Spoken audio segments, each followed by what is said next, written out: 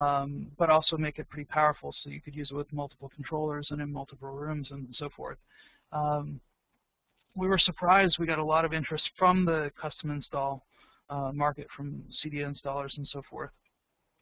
And that's how the RedEye Pro actually came about, was suggestions. Well, if it, IR is great, but if it could have RS-232 or, contact closure and so forth, we went down those paths and designed the product based on that feedback.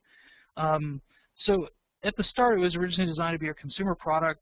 I think that actually benefits installers as well, in the sense that two things. This install process doesn't require lots of programming and sophisticated, network knowledge and so forth.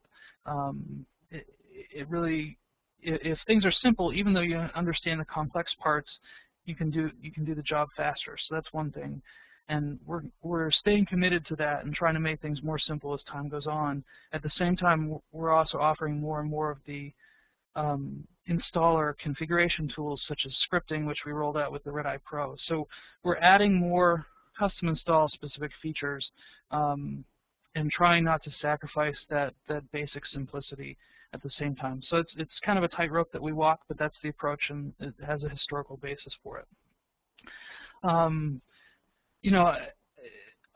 Over time, I think the fact that we build hardware and software benefits our customers, because we have tight control over everything that goes into the hardware, and it can really be tuned to work well together. I think you notice this when you play with RedEye on a Wi-Fi network.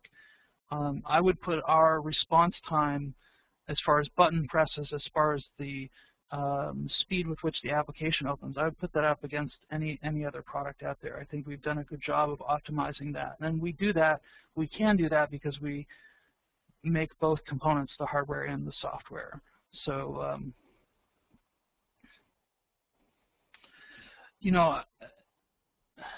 I think beyond that, there are technical differences as far as, we've chosen to do things. We started with iOS, and then we've moved to PC, and other people use kind of a PC-installed software program. There are other differences. I don't know if that, in the end, those choices make a huge difference. Maybe you guys can tell me whether you feel like the ability to program on an iPhone is a good thing or a bad thing. I bet you we could probably get arguments for both.